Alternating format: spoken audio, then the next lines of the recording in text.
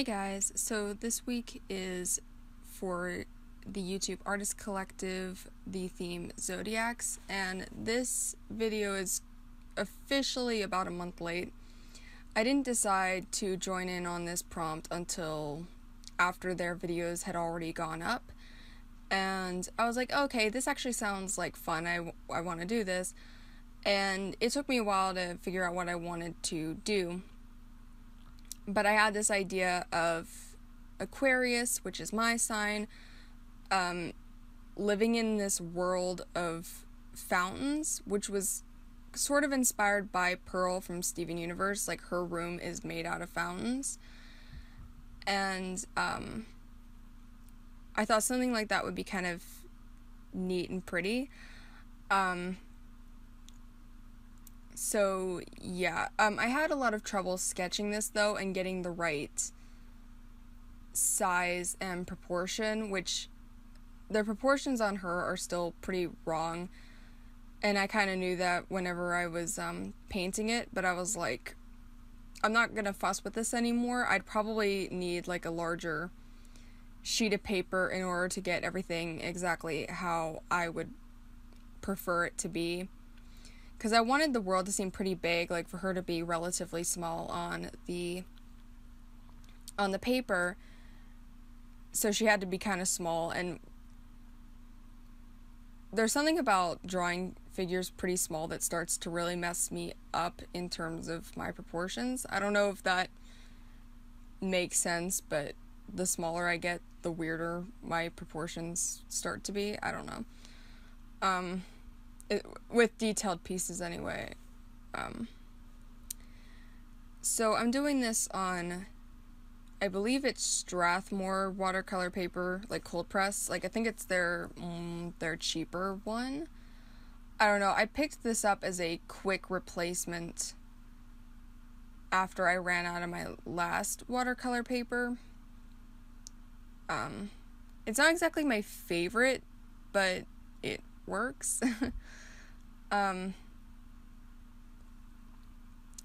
So for the color palette, I had a rough idea in my mind what I wanted. I knew I wanted like a balance of pink and blue, and I was actually pretty proud of myself because I got it a lot better than what I thought I was going to. I also added in some green just to add a little bit more variation because everything started to look a little bit too similar. But yeah, I was kind of proud of, like I said, I was kind of proud of myself because I do really like these colors. I wanted everything to have a bit of an iridescent, pretty magical look. And this was another reason why I made the background dark. Like, I wanted the background to be dark to kind of give off this feeling that the world is bigger than what I'm showing here. Like, make it a bit more mysterious. Like, we don't know what all's here, but we have a couple of these fountains in the forefront that we can see. So a part of it was a mystery element, and also because the foreground was pretty light, so I wanted that contrast. And normally I don't make dark backgrounds, but I kind of want to do it more because I'm always afraid of dark backgrounds. So normally I'll have like a light foreground and an even lighter background or something. But I do like how this looks. I wanted it to have a bit of a galaxy look, so I tried to like do these washes of dark blue and add some water to kind of spread around the paint, and then I would put some pink, and then I'd put even more water to kind of spread that around and get a bit of a splotch effect. But it didn't quite go as well as I had hoped. I was getting kind of too small, too precise of splotches. I kind of wanted them to spread out a little bit more. I probably would have had to have used more water, I guess. I don't know. Yeah.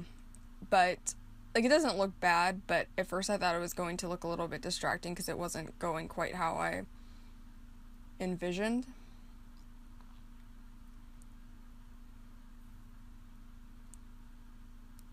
So there's no really interesting news to talk about. I know I said in my last video, which was the Art Addicts Alliance one, that things were going to be a little bit spotty because I'm kind of busy right now, so I'm just only getting out videos whenever it's most convenient.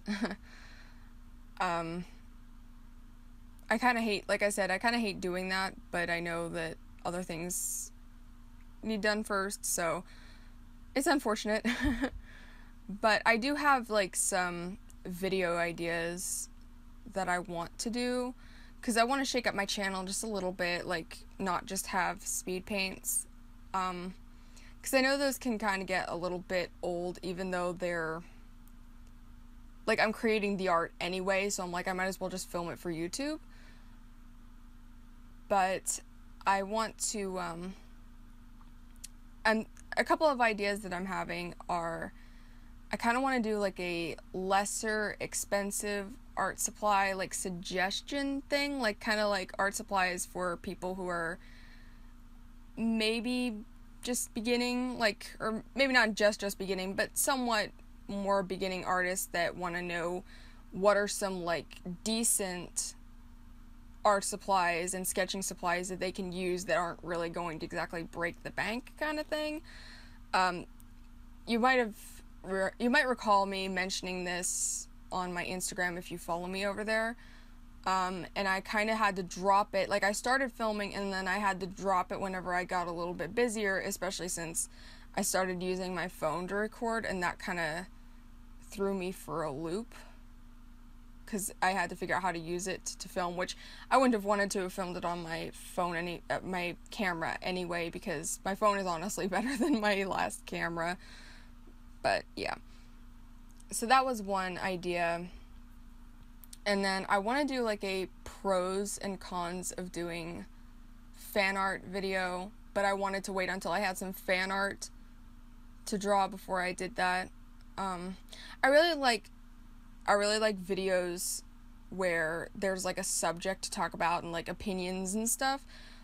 Sometimes I do tend to kind of chicken out because sometimes I'm like, I don't know if this is, like, one part of me likes to, like, really give my opinion, the other part of me is kind of, like, afraid, and I kind of chicken out a little bit. As well as, sometimes I almost feel like I almost have to be heated to, or at least, like, have it really on my mind, but I just haven't, there just hasn't really been anything that I've been, like, dying to talk about, sort of thing, especially since a lot of subjects get covered really well, almost to the point of being beaten to death, like, not to exactly rip on people who still make videos about this, but sometimes I'll see subjects that people are giving their opinions on, and I'm like, this has really been overdone, and this isn't even really so much of, is this still, like, a debate, or still, like, a thing? Do people still, like, believe this, like, kind of thing? It feels like kind of like old news. That's just my opinion, but, like, sometimes I'll get, like, oh, like, what about this, or is this that? And I'm like, hasn't this, like, been talked about a lot and already sort of put to rest and stuff? Kind of like, is digital art kind of thing. Like, I know there's, like, a select few people who do kind of think that digital art isn't art, and they're just some ignorant people. I feel like that subject has really been tackled well in the past. I don't know, whatever. Random tangent. So that was another idea. God, what was I even talking about? I don't even know. Okay. And I think that was kind of it. Like I said before, you guys will get another sketchbook video before too long as well. Oh, Inktober. Let me just bring that up. I don't know if I'm participating in Inktober this year. Like, I'm really on the fence because one part of me feels kind of like it's almost a tradition at this point. Like, I've done Inktober about 3 years in a row, I think it was 3, and at this point it almost feels like it's just a part of the season, like October equals Inktober, and I'm like kind of both, like I have inks and I want to use them, and I feel like I don't use them enough, and I'd kind of like to use them for Inktober, especially since I only had like 1 or 2 kinds of ink last year.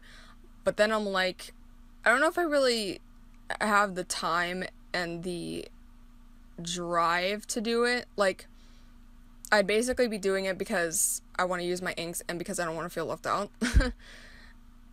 Like, I know that I could just do a couple, which maybe I'll end up doing, but I'm one of those all or nothing people where I'm like, I either do the full 31 days, or I don't do this at all. I mean, maybe they'll just be more simple, but even if I do it, I guarantee you I will not, like, film them all and do daily videos like I did last time. Not saying I won't film any if I do it, but I'm definitely not doing daily uploads like I did last year. No way, no. Something I hate about Inktober, though, is how burnt out you get afterward, or at least I do. Like, after, I'll be going good, going fine, and then I'll reach, like, the last week, and I'm just, like, kind of done. And then I think this is what leads to my November slump, like, November, December slump. That, and between that and the holidays, where I just kind of want to relax, I guess, which I'm going to try to not do that this year, where I kind of let myself do whatever, because I got in a major, like, bad habit slump of just doing whatever I wanted whenever I wanted. November was really tough last year, which leads me to the sketchbook slam challenge. I really want to do it, even if I only do, like, maybe, like, a half slam challenge. Like, I would either do the whole thing where I did the 20 pages a day, you know, the 600 pages in 1 month, or I would do it over 2 months instead, where I would be doing 10 pages a day instead of 20, because, you know, a 600 page sketchbook in 60 days is not bad at all. You know, doing 10 pages a day is not bad at all. The thing is, I just wouldn't really want to set myself up for failure by trying to do 20 pages a day and then just ending up failing miserably. Like, I know that I can easily do 5 pages in one day. I'm like, well, okay, I could probably do 10. It would be a challenge, but it wouldn't be impossible, I don't think, especially if I do a lot of, like, studies, draw fairly big and that kind of thing. But yeah, hopefully you get what I'm talking about here. The Sketchbook Slam Challenge was created by Holly Brown not too long ago. She has a video on it, and I know Bailey J is currently doing it, which is kind of really fun for me to watch. Like, I haven't quite caught up on her vlogs yet, but there's something kind of interesting about watching people, like, do this really amazing task of trying to do 20 pages of sketching a day. It just makes me want to root for them, kind of thing. So yeah, that's pretty much about all I have to talk about it. I tried recording this voiceover like a week ago, and I just couldn't find anything to talk about, but this time I have a whole bunch to ramble about, I guess. Not anything really important, but at least I had something to talk about, I guess. So, I do hope to have at least one other video up this month. In fact, I hope to color it today, because I have a little bit of downtime. Like, I'm on schedule with everything that I need to do, so I might have time to color it. I'll see you guys whenever I see you. Hopefully next Tuesday, not promising, but hopefully. And I hope you enjoyed the video. I'll see you later.